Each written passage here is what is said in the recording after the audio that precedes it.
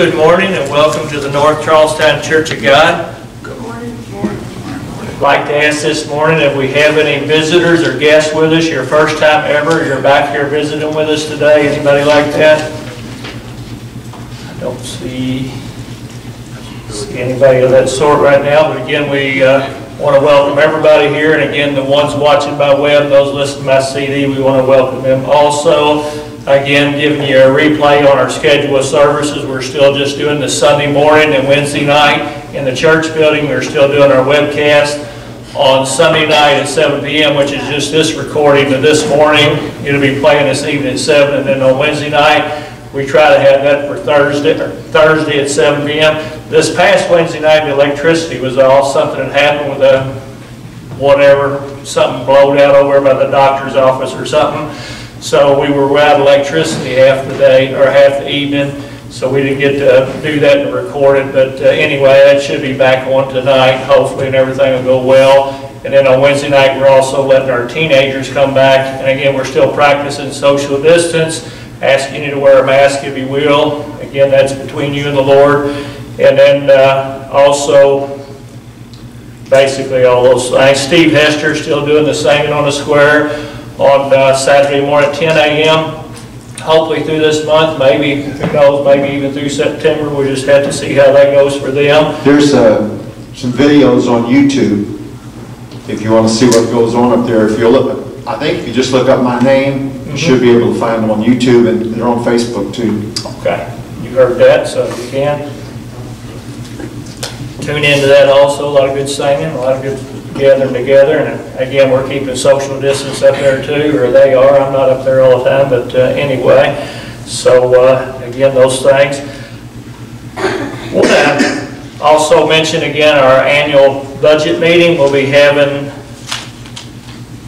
the 27th of this month. That's the last Thursday of the month. The church calendar actually begins September 1st and runs through August the 31st. And that's why we always have the budget voted on the last Thursday of the month.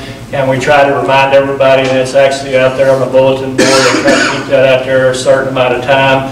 And then again, try to remind everybody of that. That's why I try to remember to do that every Sunday here lately, because of not having every services as we did before.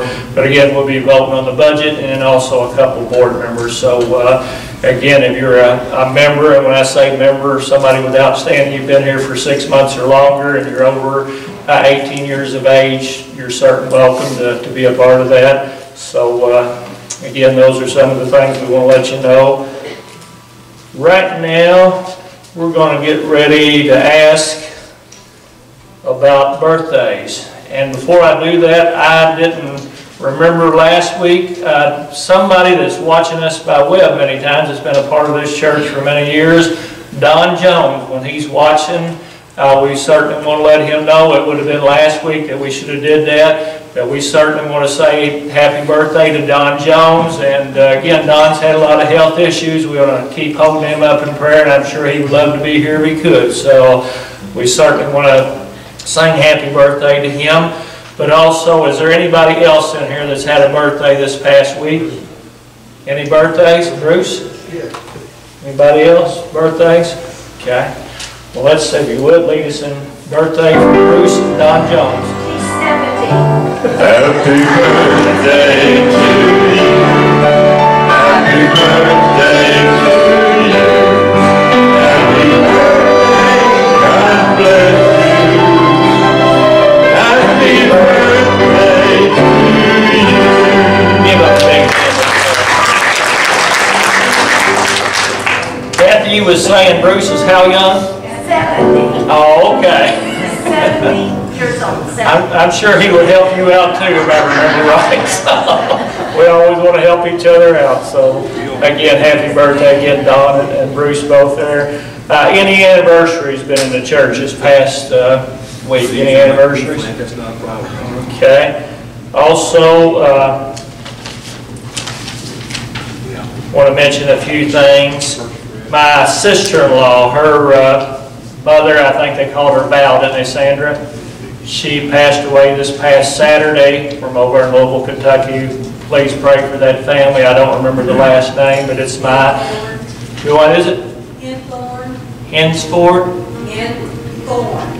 Thorn. But remember that family, if you will, please. And again, that's our sister-in-law, B.H. Drop's mother.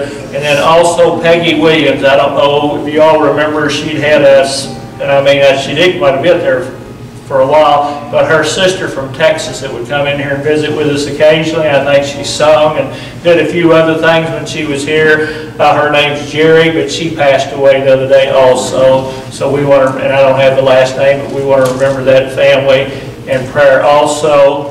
And then also I was talking to Tracy there earlier. She had some tests this week, everything, or something, and everything come back good, but her son's still having some problems with some breakout on his legs and arms. So we want to continue to pray for him. Billy Glass, it's good to see you back in here this morning. Give him a hand. Give him a hospital. Back here today.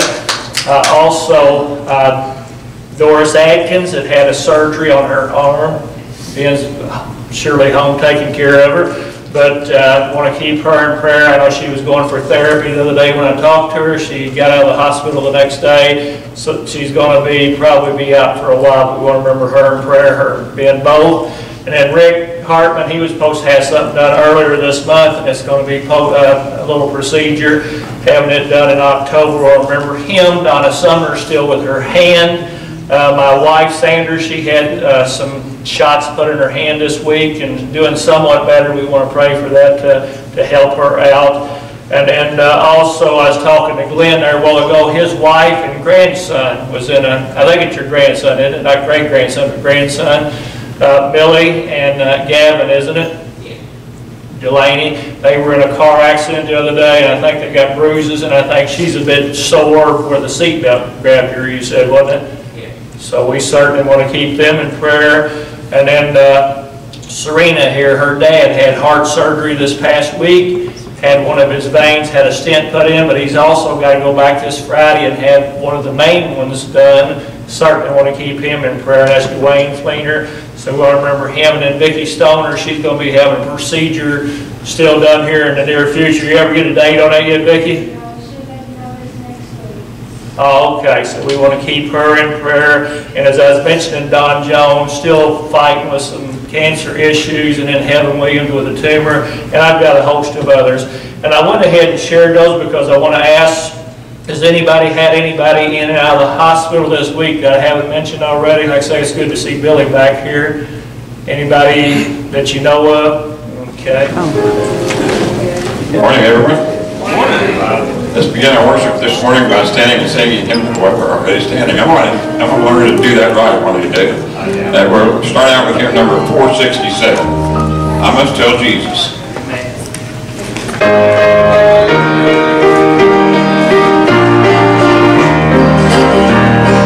I must tell Jesus all of my trials.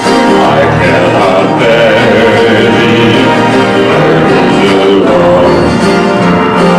In my distress, He kindly will help me. He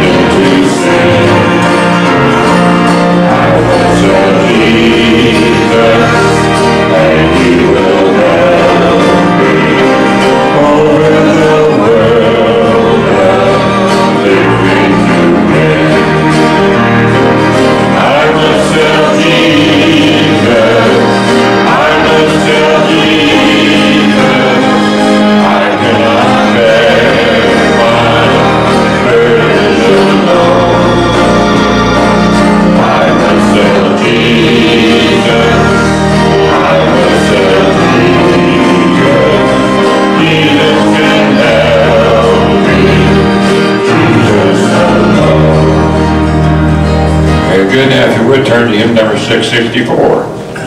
What a friend we have in Jesus.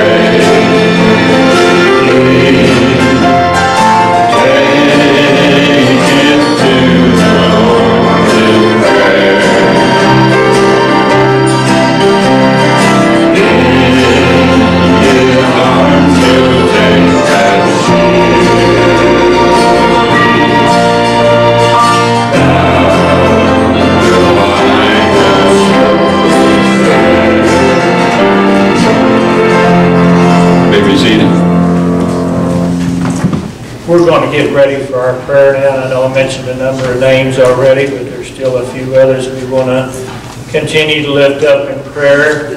And again, as I said, our sister-in-law, V.A. Strout, her mother passed away. We want to remember her family in prayer. And then Peggy Williams, her sister, passed away there in Texas, remembering that family in prayer also. And then we want to continue to pray for Chuck again, Higgin, we're lifting him up in prayer. Billy, you're having trouble with your liver, isn't it? Yeah, I'm gonna be busy next week, back and forth to 4 or 5 different doctors. Okay. You've had some loss of blood. We certainly want to keep him in our prayers. And then Rick with his procedure there in October. Doris Atkins still healing up. Also for Donna Sumners, Serena for her and her pancreas still dealing with that somewhat. And again, Dean, we want to keep you in prayer also. Also for Dolores Kent, Angie Roberts, Tan's doing well still, right? Keep her in prayer. Vicki Stoner, Vanessa Barrett, Judy Hall, want to remember them. Samantha James and her family still dealing with that breathing issues. Don Jones, we've done mention, of course, and Evan Williams.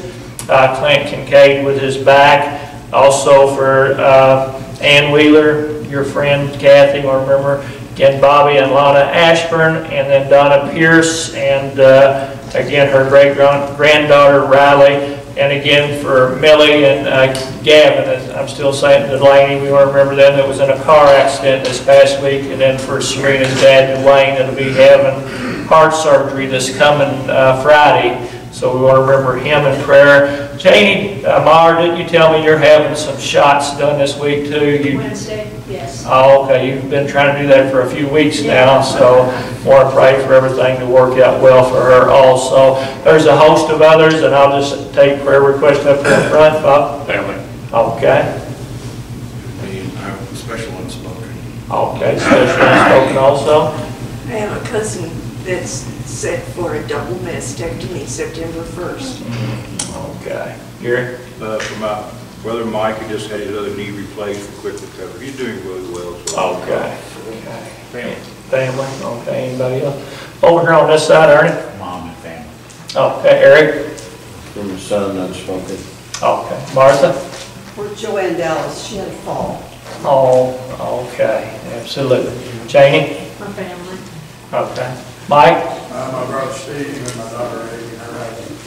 Okay, absolutely. Anybody else on this side, prayer request? Okay.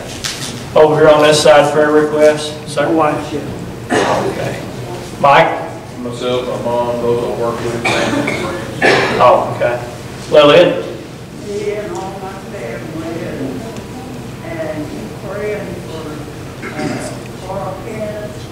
He's finally got to believe he walked good enough that they was going to go to churches. Amen. He was the one that had a stroke here a few months ago. Yeah, and pray for Biggins. Everybody knows he's as good as he's really can. Kenneth Mobley III. Yeah, but he's doing everything that he should be doing.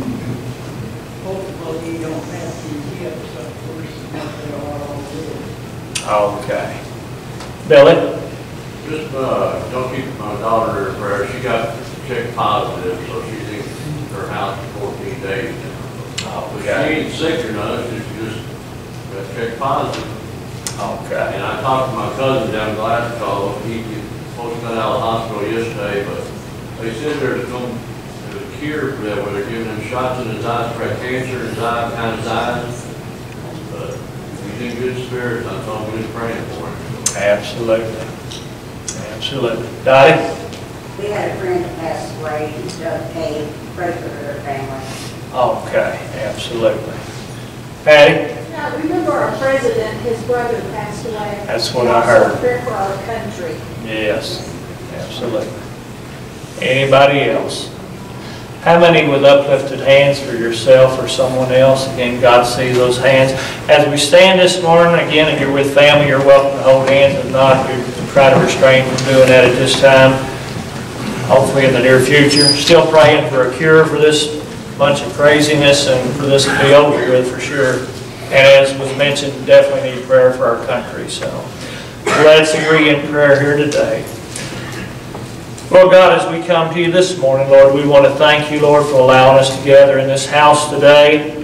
I want to thank you, Lord, for your hedge of protection, Lord. We want to pray that it will reach in every one of us. Again, we want to proclaim the 91st Psalm that no sickness, illness, disease, plague, or pestilence come near our dwelling. We want to dwell under the shadow of the Almighty God, that, Lord, we can still have your truth, which is our shield and buckler. God, we still stand upon your promises that we would above all that we be in good health and prosper even as our soul. We pray that over all our brothers and sisters in Christ in this building and those that are part of the body of Christ everywhere. Again today, Lord, we pray for those that have been in hospitals and nursing homes and rehab. We pray for those that have had procedures. We pray for Doris Atkins for her continual healing and health. We pray, God, for Billy, Lord, with his liver, that you'll touch and move upon him. Also for those that have, well, for my wife with those shots in her hands, pray that they'll continue to do well. We pray for the Delaney family that was in that car accident. We pray for Millie and Gavin both, that you'll touch and move upon their lives. For Dwayne Fleener that had that heart procedure done the other day, still having another one coming up this Friday. We pray, God, for success in that, Lord. We pray for Don Jones, Lord, that you'll continue to lift him up, help him through this most trying time.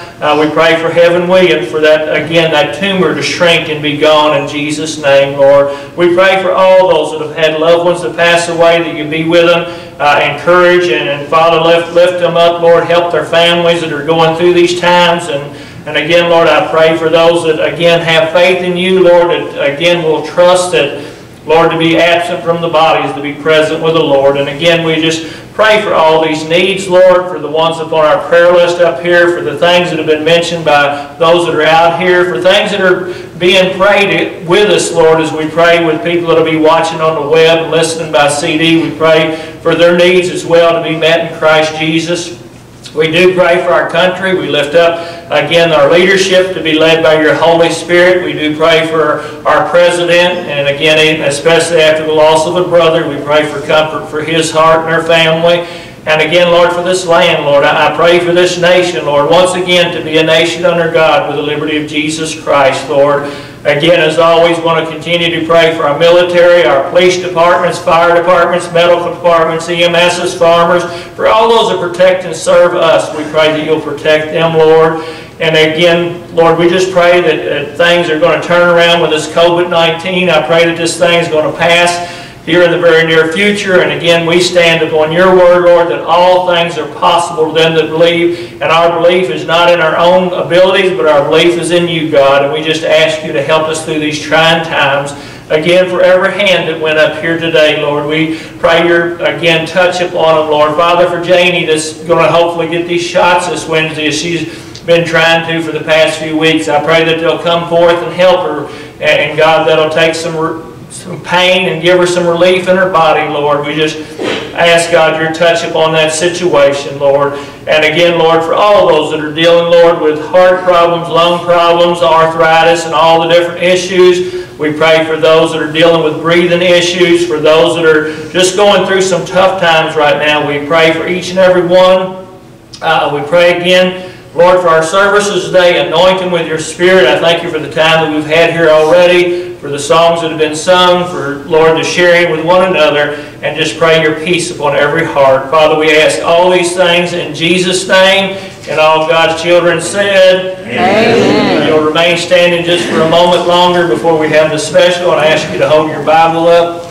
That way the person that's singing will, again, be able to jump right into that. Say this with me once again today. This is my Bible. This is my Bible. This is the Word of God. This is the Word of God. It is a lamp to my feet. It's a light to my path. Its words is the height of my heart. That I might not sin against God. All Scripture is inspired of God. Blessed are the doers, and not the hearers only. In Jesus' name. Amen. You may be seated. Charlie Gibbons, you're going to come up here and do a special for us now. Give him a hand as he comes up here this morning.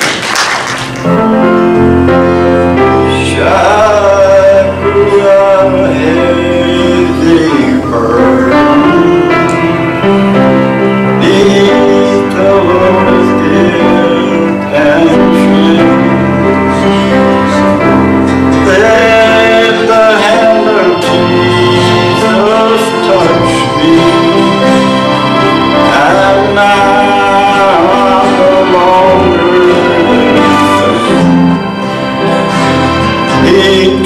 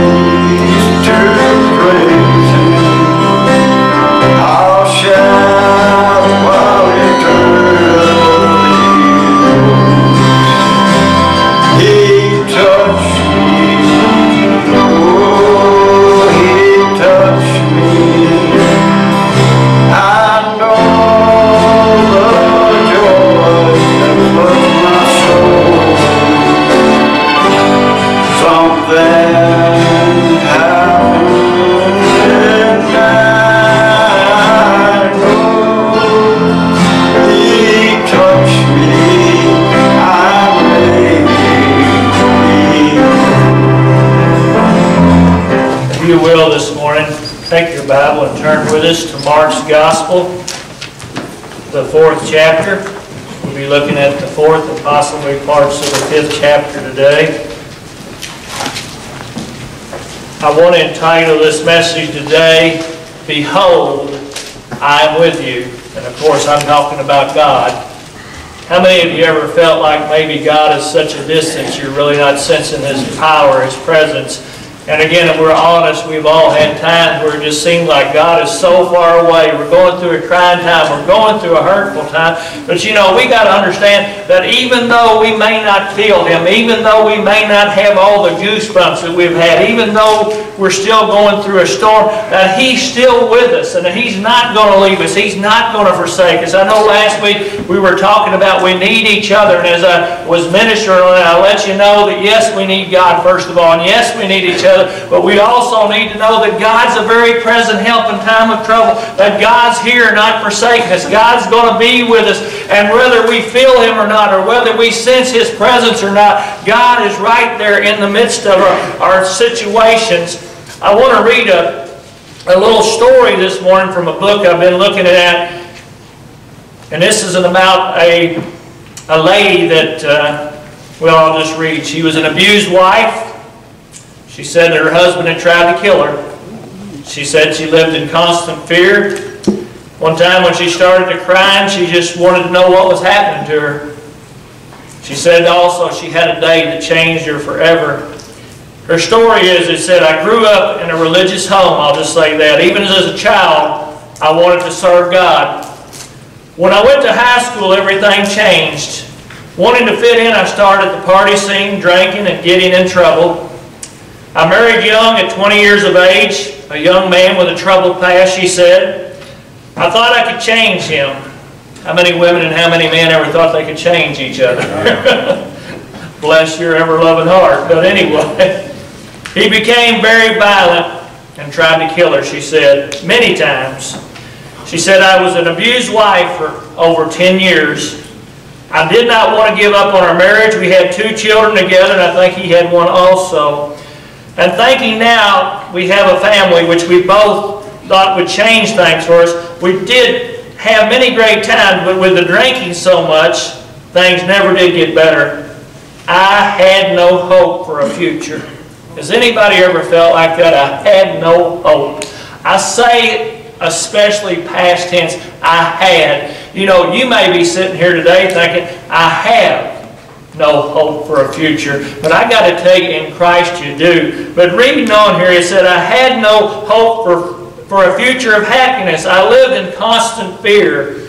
Many nights I would run out of the house for my own life.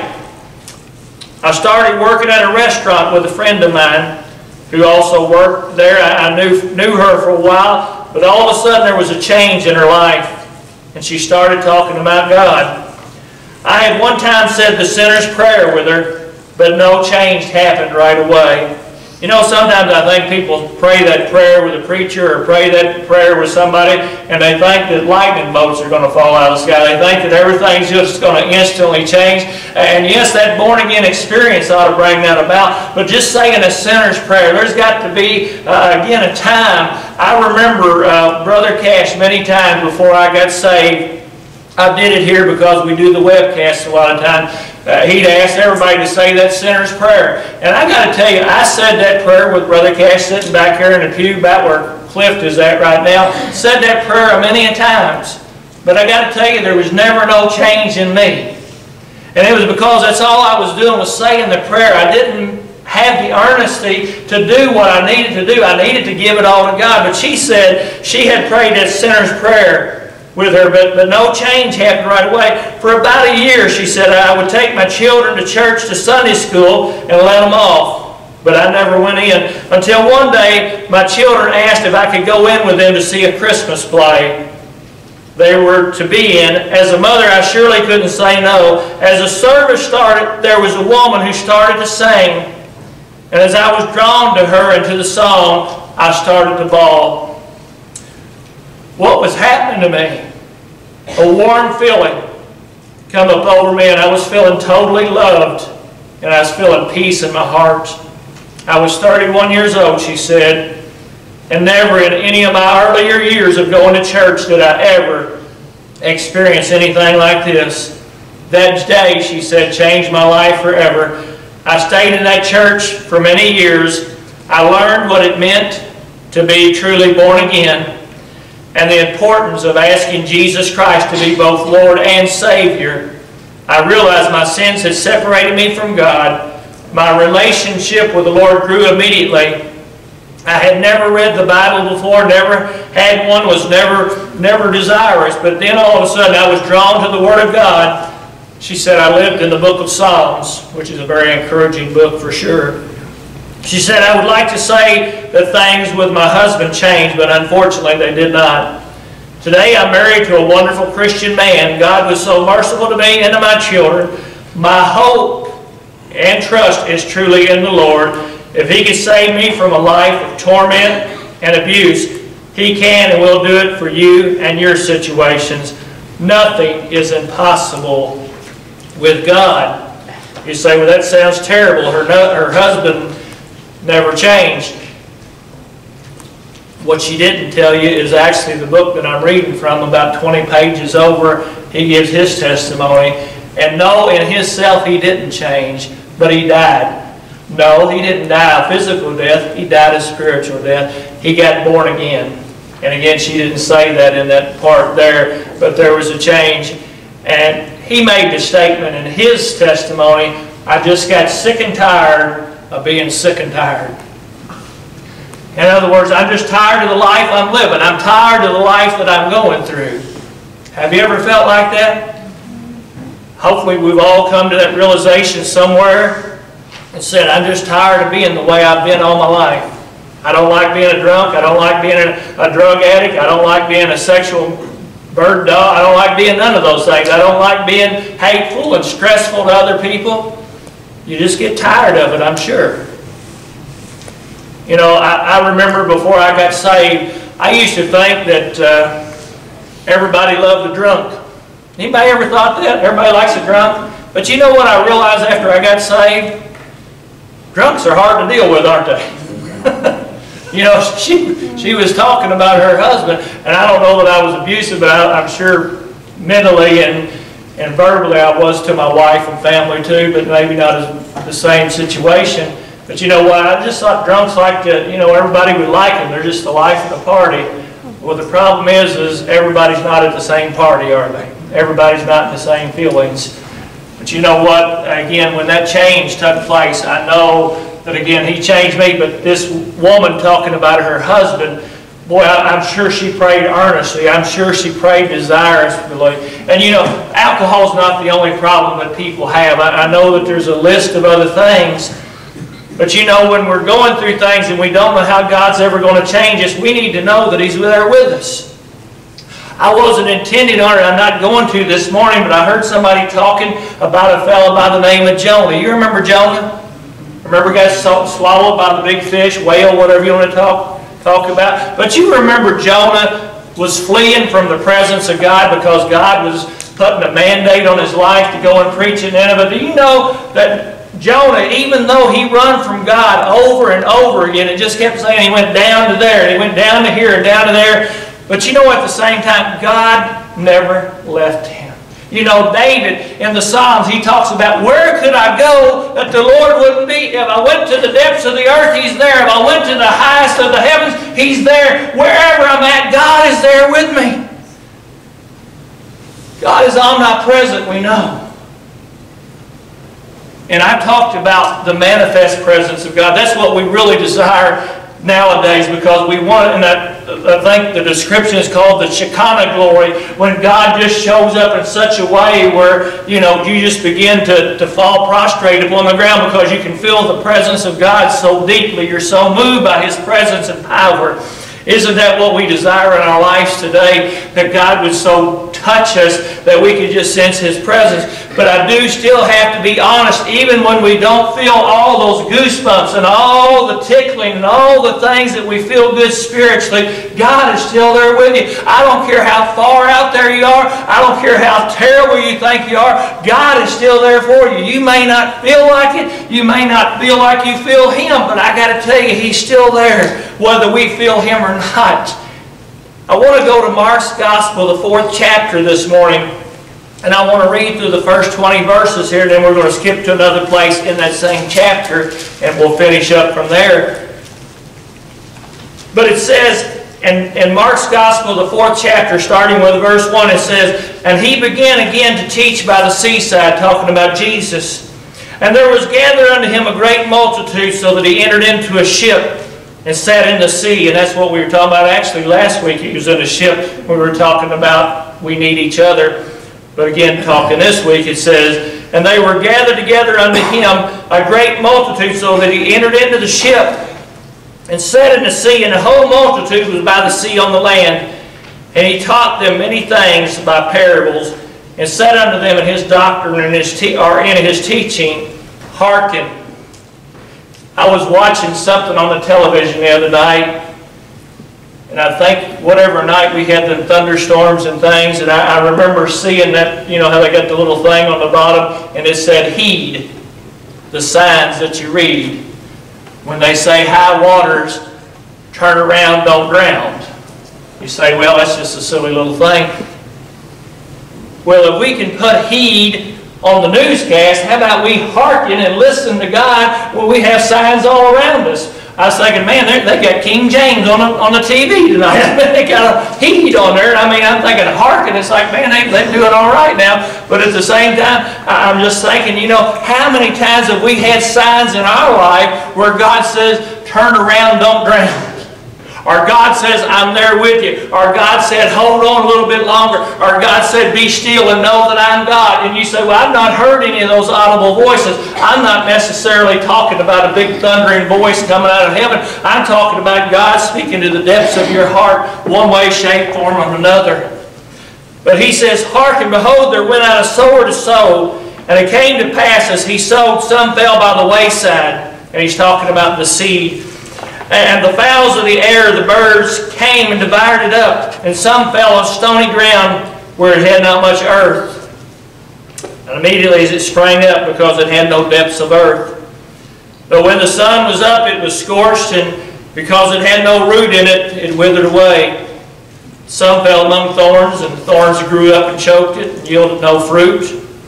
And others fell on good ground and yielded fruit, and sprang up and increased, and brought forth some 30, some 60, and some 100. And He said unto them, He that hath ears to hear, let him hear. And when He was alone, they that were about Him with the 12 asked of Him the parable.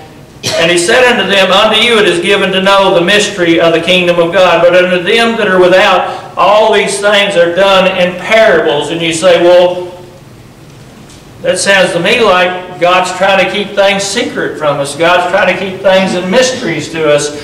Well, when you read the next verse, it says, that seeing they may see and not perceive, and hearing they may hear and not understand, lest at any time they should be converted and their sins should be forgiven them.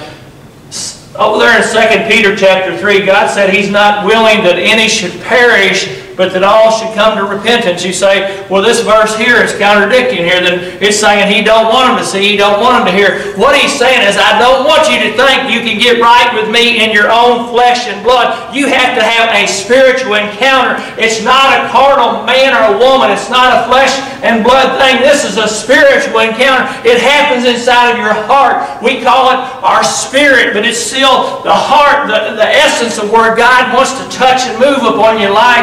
Have you had a born-again experience? Because that's what makes the difference. As I was talking about that lady this morning, that lady went through a lot of religiosity too. She went to church all the time. But folks, it takes an encounter with God to change your life. And again, that's why he's saying these things are done in parable, because I don't want them to understand with the natural mind. I want them to have a spiritual encounter where their heart can be changed. I don't want their head to be changed. I want their heart to be changed. Can I tell you, if somebody can change your mind today, somebody else can change it tomorrow. But if God can change your heart, woo, Lord of God, it's changed, isn't it? I mean, He can change your heart for good, and I'm talking about for His good, not ours. Because within ourselves we have no good, do we? But verse 13 says, and He said unto them, Know ye not this parable? How then will ye know all parables? The sower soweth the word. And again, I know a lot of people have preached this and said, the sower sowing money. They're putting money into a pot somewhere. They're putting money into the church. This isn't what this is talking about. This is talking about the Word of God. And how many of you ever heard, send in $100 and God will send you in 10,000, send in this, that, and the other, and all that stuff. You need to give to the work of the Lord as your heart's compelled to do so, but you don't need somebody throwing a gimmick at you.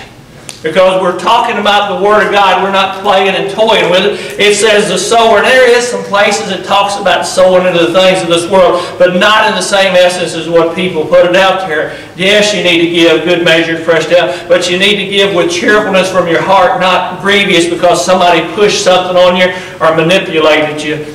But here it says, the sower soweth the word, and these are they by the wayside, where the word is sown. But when they have heard, Satan cometh immediately, and taketh away the word that was sown where?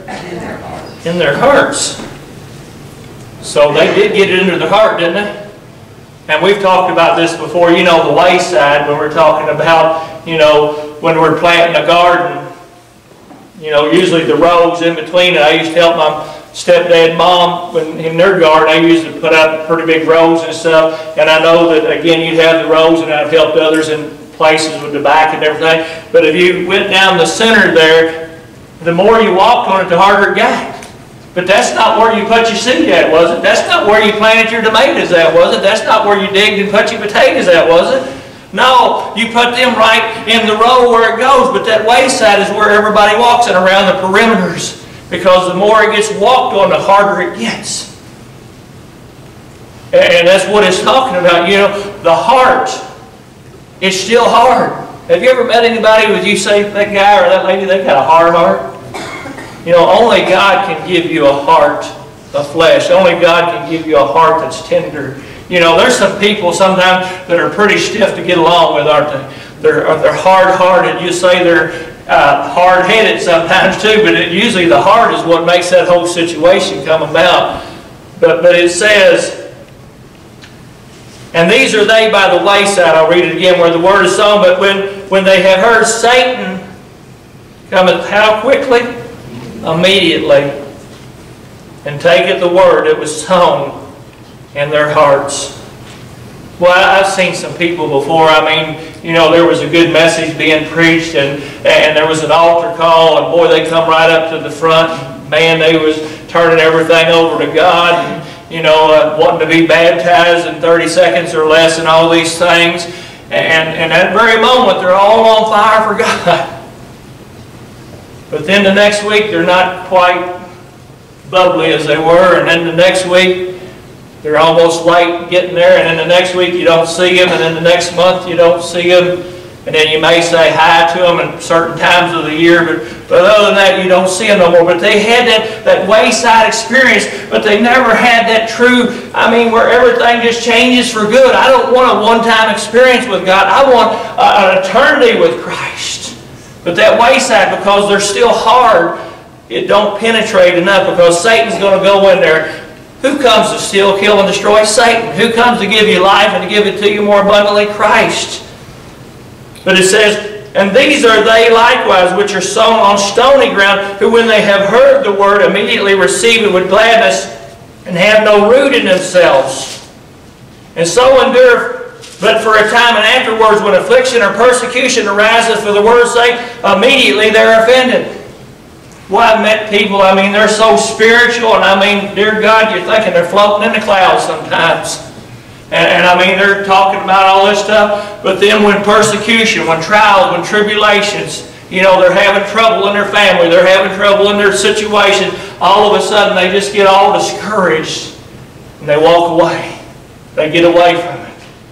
Folks, that's where you got to have some endurance. That's where you got to have something that's down deep inside of you. I don't need it just on stony ground, because stony ground, well, just reading on here, it says, when afflictions or persecutions arise for the word's sake, immediately they are offended. And these are they which are sown among thorns, such as hear the word, and the cares of this world, and the deceitfulness of riches and lust of other things entering in, choke the word, and it becometh unfruitful. Wow. Love not the world, neither the things that are in the world. If any man love the world, I'm talking about the worldistic system.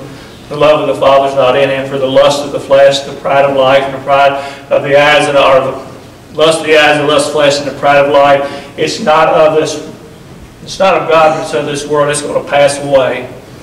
But it says, and these are they which are sown on good ground, such as hear the word and receive it and bring forth fruit. Some, again, 30-fold, some 60, and some 100. It got down into the depths of their heart. It got down into the depths of their soul. Their life is just growing. Their life is again, just a spring. I mean, you know, the Bible says, out of your belly shall flow, what is it? Rivers of living water. I mean, that Holy Ghost power is flowing through them, and God's using them for His kingdom. He's bringing fruit. And again, now we got the basics of the Word of God. You know, the Bible also says, faith cometh by hearing, and hearing by the Word of God. But it also says in the next verse, and that's actually over in Romans 10:17, but if you read the next verse, it's talking to the Israelites. It said, but have they not all heard, yet have they not all obeyed? Just hearing the Word and not being, you know, when we hold our Bible up on Sunday, we go through that, you know, blessed are the doers and not the hearers only. I don't want to just hear the Word, I want to do the Word. I first of all need to hear it, I need to receive it, I need to grow in it, but I got to, again, follow it. You know, Jesus has got promises, God's got promises all through the Word, but there's conditions many times, isn't there? If you love me, you'll keep my commandments. If you're my friend, you'll do whatsoever I say. Does He say anything that's out of the ordinary? Does He say anything that we should not do? Does He not lead us in the right paths? You know, even in the Lord's Prayer, it says, lead us not into temptation, but deliver us from evil. How many of you need God to do that daily? Amen. How many of you need God to deliver you from evil, to keep you from falling into temptation? You say, well, God wouldn't deliver, or God wouldn't lead you into temptation anyway. No, but if you follow something other than His Word, you're already walking into temptation, aren't you? If you're walking outside of the truth of God's Word, then you're already walking for a set place to fall. But I want us to skip on over here to verse 33 of the same chapter, and we'll just see how far we can go here today. I may go into the 5th chapter a little ways.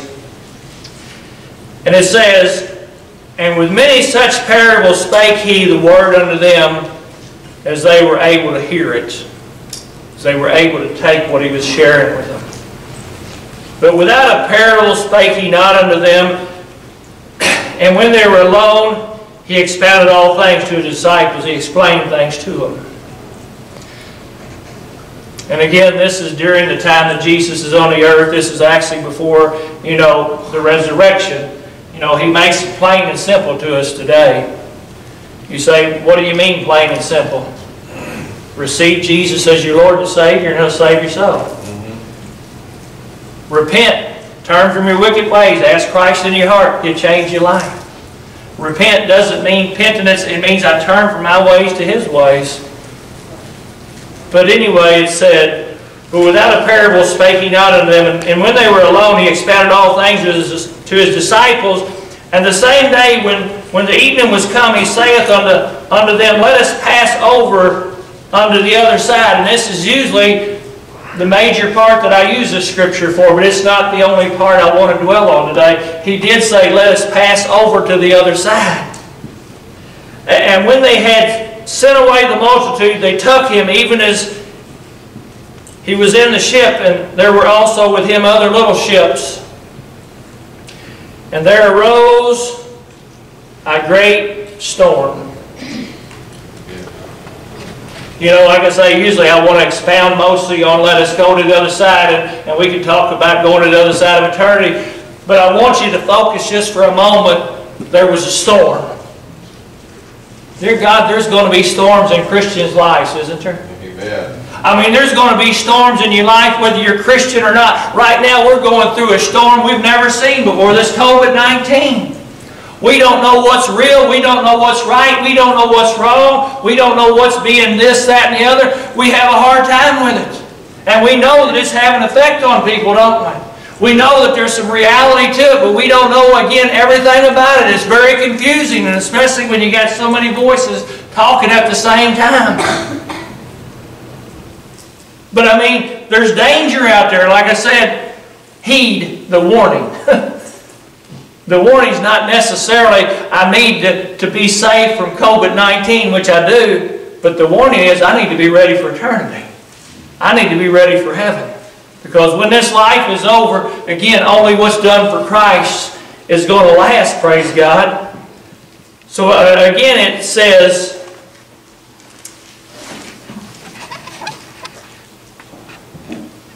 and when he had sent, well, let me skip that verse. And there arose a great storm of wind, and the waves beat into the ship so that it was now full. Guess what? The boat's sinking. You ever felt like you were sinking? I was sinking deep in sin. Well, we've all been there, haven't we? But the boat was sinking. I mean, there got Jesus in the boat with them. And the boat's sinking. I don't get that, do you? I don't understand. You know, I did all the religious stuff. I said the prayer. I got dunked underwater. I was loyal to church. I paid my tithes and offerings. I did all those good things. I did all those wonderful things. But my boat's still sinking. I don't get it. Behold, Jesus said, I'm still with you, right? Amen. But again, we're usually looking for feelings, aren't we? I don't want to feel like my boat's sinking. I don't want to feel like I don't know where God's at. Well, they knew where Jesus was at, didn't they? Yes. And he was in the hinder part, or the back part of the ship, asleep on a pillow. And they awake him and say unto him, Master, carest thou not that we perish? Have you ever felt like, does God really care?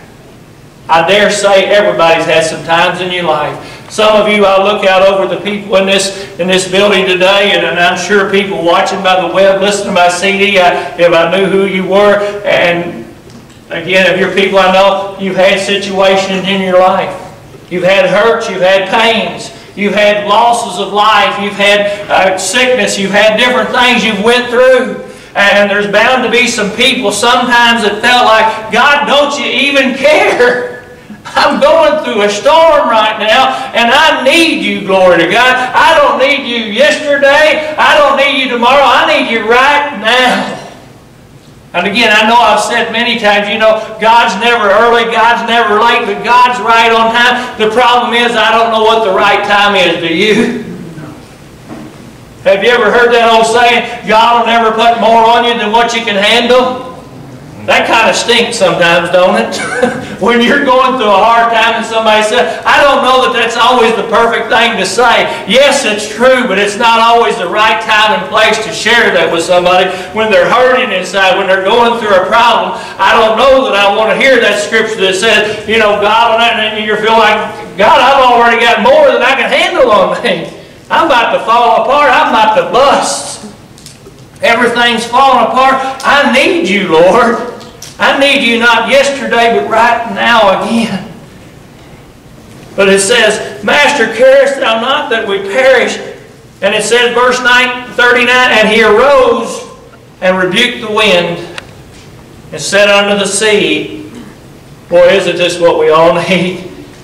Peace, be still.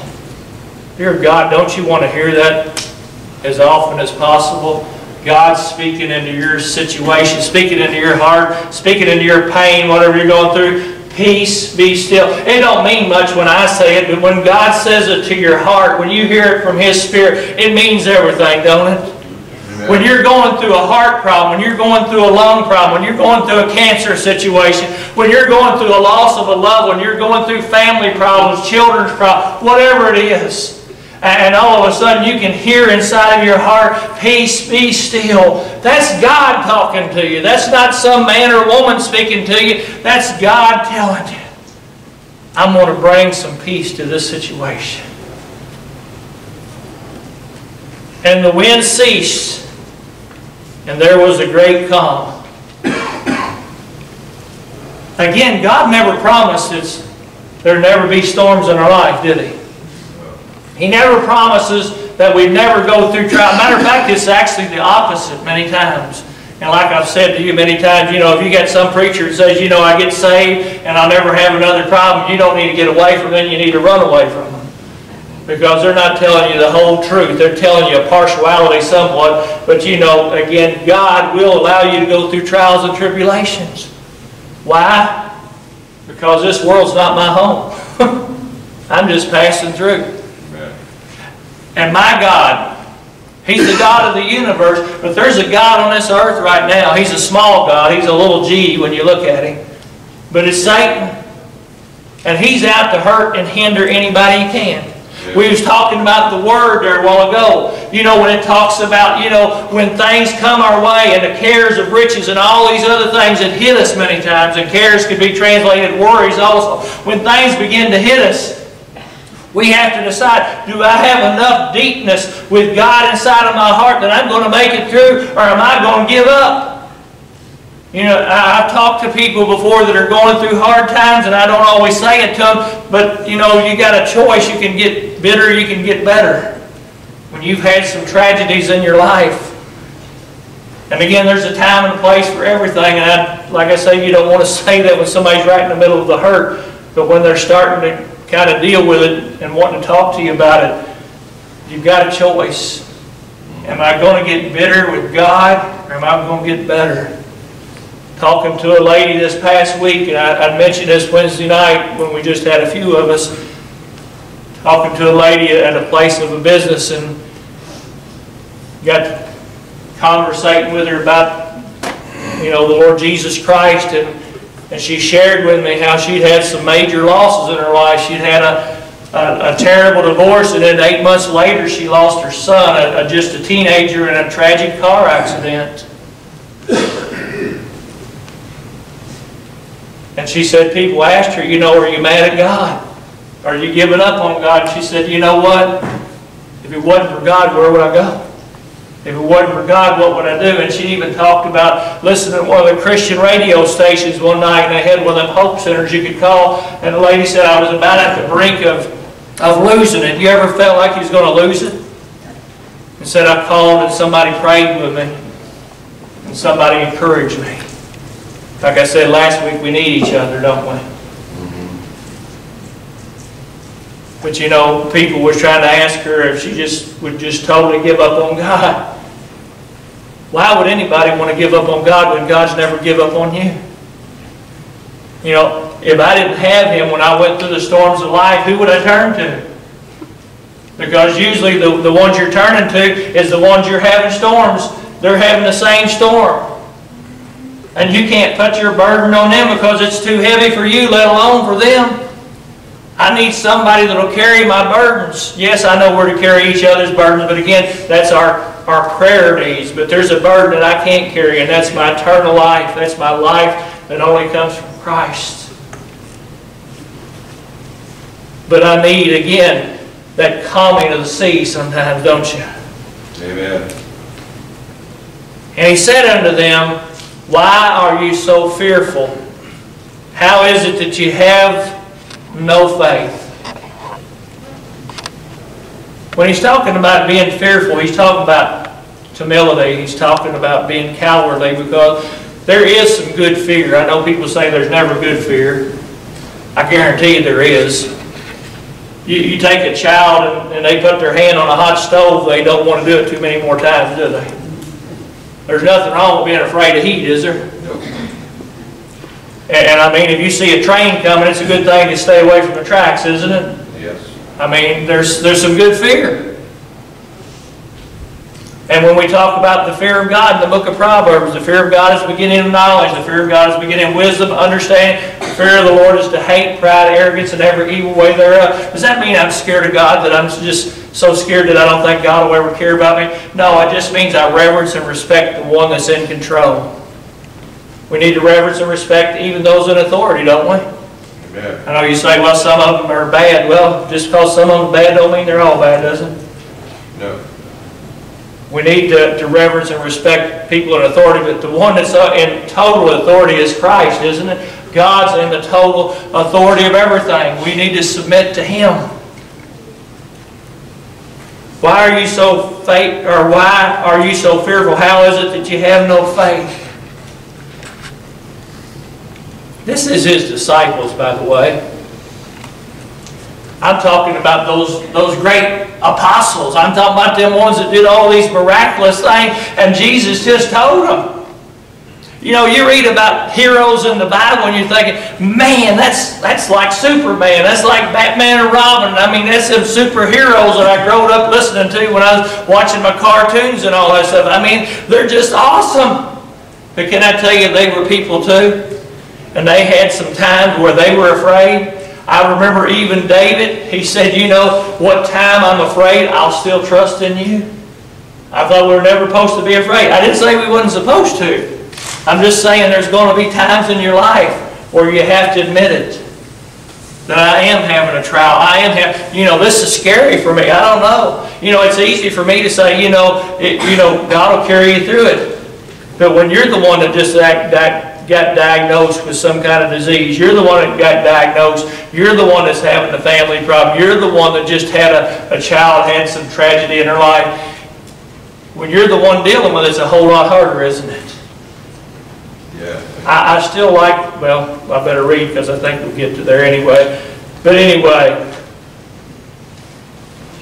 and they feared exceedingly and said one to another, what manner of man is this, that even the wind and the sea obey him? And going into the 5th chapter here a little bit, and it says, and they came over unto the other side. What did we just read?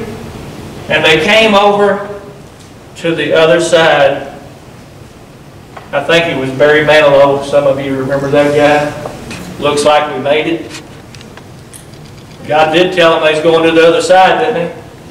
They made it, didn't they? And again, I know it's a love song, but I'm telling you, there's somebody that loves us more than some love song somebody could have wrote. Because they did make it. I mean, there for a while, it didn't look like it. It looked like they were going to drown, even though Jesus told them they were going to the other side. And I did say, we've expanded on that before, but like I say, that there was a storm. But they made it to the other side, glory to God. I don't know how I'm going to get to the other side. I just know the one that's going to take me to the other side. How about you today? I don't know when I'm going to get to the other side, but I know the one that's waiting for me on the other side. How about you today?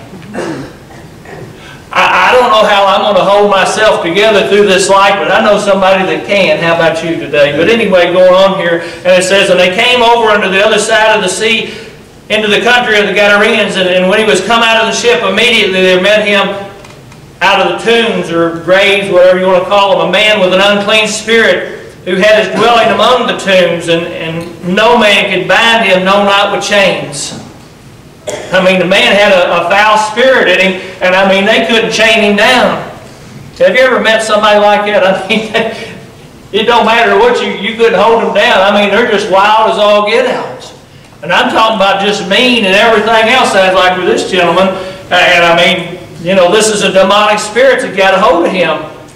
It said, no man could bind him, no, not with chains. Because that he had been often bound with fetters, or shackles, and chains, and the chains had been plucked asunder by him, and the fetters broken in pieces, neither could any man tame him. I dare say, no man can tame another man, period, could you? Amen, that's right. Like I say, if somebody can talk you into something today, somebody else can talk you out of it tomorrow. But at the same time, for you to be able to tame somebody, it's going to take something more than that, isn't it? Yeah. For you to be able to quit drinking alcohol, for you to quit being able to take drugs, for you to quit doing all these situations that you get into, it's going to take more than that, isn't it? It said, and no man can tame him. And always, night and day, he was in the mountains and the tombs crying and cutting himself with stones. And that hasn't changed too much, has it? There's still people cutting themselves today, isn't there? We don't want to admit it, but there's people, and again, I've said this before, why do you think people cut themselves? You think they just want your attention? No, because they want to take the pain of one thing to another. They want to take the pain that's up here and put it here or wherever we're at. And again, I'm not riding that they're right or wrong. I'm just saying there's people that are going through pain sometimes. And again, to get rid of the pain that's inside of their heart, they're going to do something to hurt themselves to just get through these things. He had a demonic spirit. There was a spirit fighting with him. But when he saw Jesus afar off, it didn't say he walked, but he ran and worshipped him. I believe that was more so the man than it was the spirit, don't you? Oh, I'm sure, yeah. And those spirits are subject to Jesus too. The Bible says every knee shall bow and every tongue shall confess, in heaven and earth. But at the same time, I believe that man, there's people that when you look at them, they're the meanest, orneriest critters you ever met. But there's a heart inside of there somewhere that only God can get to, isn't there? Yeah. And I don't know when God's going to get through to them, and I don't know if God's going to get through to them. All I know is I pray that God will get through. Yes. Because I dare say there's been some pretty rough critters in here, wouldn't you? I mean, we've got over 2 people in here today. I'm sure there's been some pistols, we'll say, so to speak. But anyway, the man, I believe, was the one that worshipped him and cried out with a loud voice and said, and this is the Spirit, what have I to do with thee, Jesus, thou Son of the Most High God? I adjure thee by God that thou torment me not. For he said unto him, come out of the man, thou unclean spirit. And he asked him, what is thy name? And he answered, saying, my name is Legion, which means many. And he besought him much that he would send them away not send them away out of the country. And I'm talking about into the abyss, I'm sure. Now there was there near unto the mountains a great herd of swine feeding their pigs. And all the devils besought him, saying, send us unto the swine, that we may enter into them. And forthwith Jesus gave them leave, and the unclean spirits went out and entered into the swine. And the herd ran violently down a steep place into the sea. They were about 2,000 and were choked in the sea. Those pigs would rather die than live with that foul spirit. I mean, it says 2,000 pigs. I mean, they all drowned themselves because they didn't want that spirit or those spirits upon them. People have did some crazy things in their life, but there's been some foul spirits that have caused people to do some crazy things too. We don't want to forget that. Satan's out there to kill, steal, and destroy, and he's not went on vacation lately, I assure you. And they that fed the swine fled and told it into the city and in the country, and they went out to see what it was that was done. And they came to Jesus and see him that was possessed with the devil and had the legions sitting and clothed and in his right man, and they were afraid. And they that saw it told them how it befell to him that was possessed with the devil, and also concerning the swine. And they began to pray him to depart out of their coast. And when he was come into the ship, he that had been possessed with the devil prayed him that he might be with him. Howbeit Jesus suffered him not, but saith unto him, go home to thy friends, and tell them how great things the Lord hath done for thee, and hath had compassion on thee. Look what the Lord has done. Look what the Lord has done for you. Wednesday night, as I said, we didn't get to have the exact same type of service. We ended up having some candlelight once again, and it wasn't exactly like the one we'd had before we'd ended up having singing, but this time we had a few testimonies. You know, it's good to let people know what God's done for you, isn't it? It's good to let people know that God's touched my life, God's touched your life, God's touched all of us, some way, shape, form, or another. And maybe you went through some tough times, tougher than anybody else, but God's still been there for you, hasn't it? Amen. And it says, he told him to go back and tell his friends how great things the Lord has done for thee and had compassion on thee. But that man had been out there in them tombs for a long time, hadn't he? Just forget about all that? Best you can. But at the same time, what you can't forget, remember what God did for you. No, I'm sure you can't always forget everything that's happened in your life, every hurt, every pain. But at the same time, I can remember God showed up. God touched me. God moved upon me. I want to ask you this day, noon, I guess it is now, if you will, stand with me at this time. And you have a need here in this congregation today, these altars are open for you. If there's people watching by web or listening by CD, if you have a need, again, there's a God that cares for you. And He has promised that He is there for us. He has promised, behold, I am with you. You remember at Christmas time we use that word Emmanuel. We have it on our Christmas cards and everything else. What does Emmanuel mean? God with us. God's with us today. God's with you today. If you have a need today, if you want to bring it to the altar, if you're out there lost and unknown without God or His Son, let's have a prayer. And again, I'll pray for the sake of the web listening. But at the same time, if you're here today and you want to pray that prayer, as I said, I prayed this with Brother Cash many times. And I'm not telling you it didn't help, because I know God was working on me the whole time. But there finally come a time when I just totally surrendered. I had to. I didn't know where else to turn. Do you remember when the Lord saved you? Wasn't that a wonderful day? Wasn't that a beautiful day when the Lord saved you? If you're out there or you're here today, just pray this prayer with me. Say, Lord, I ask you today to forgive me of my sins. I ask you, Lord, to come into my heart and save me. I confess with my mouth Jesus is Lord. And I believe in my heart that Christ has been raised from the dead by the Father. And right now I receive Him as Lord and Savior. And I'm saved and ready for heaven. In Jesus' name. And if you prayed that, again, more or less words, you mean it, tell somebody about it. That may have been my problem. I never told nobody. I held it to myself. There come a day when you couldn't hold it no more, and the change come about. Again, as they sang this morning, play, if you have a need to bring to the altar, you're more than welcome to do so. Go ahead, Dylan.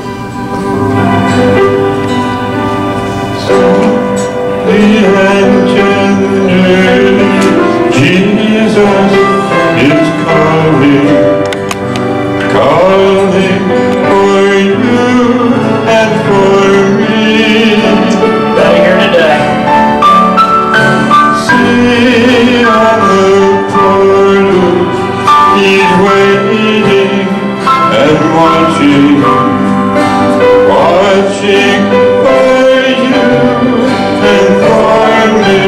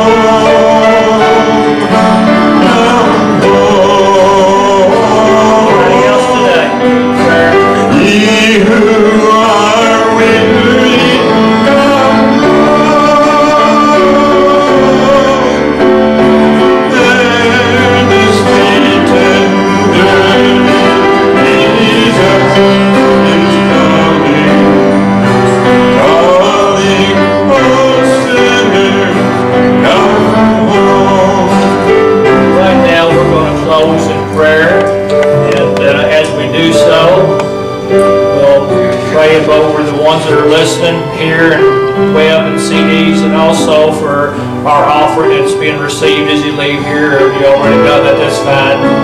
And again, whatever God lays on your heart. But let's agree in prayer here today. Father God, we just thank you today, Lord, for allowing us to have this time together. We thank you, Lord, for the time, the fellowship. We thank you for the songs. We thank you for the love and encouragement. And we just agree with each and every one, Lord, for the Spirit of the Lord to touch and minister to our lives. We pray again for those that are watching by web that, Lord, you'll touch and move upon their hearts. CDs also. God, just, Father, let your Spirit dwell upon us. We pray, Lord, as we go to our homes or wherever we go out today, that you'll keep us safe and in your arms. Protect us from all things, including this virus. And Lord, let your hand be upon us. I pray your blessings upon the tithe and offering today. And for those that give blessings, and for those that have not to give blessings as well. And we thank you for all things in Jesus' name. And all God's children said, Amen. Again, remember, tell somebody you love them. Don't shake hands or hug necks right now. But again, tell somebody you care. Come back and be with us Wednesday night if you can. And remember our webcast. If you get somebody who wasn't able to be here tonight at 7 p.m. And then Thursday night at 7 p.m. on the web also. Have a great day in the Lord. God bless.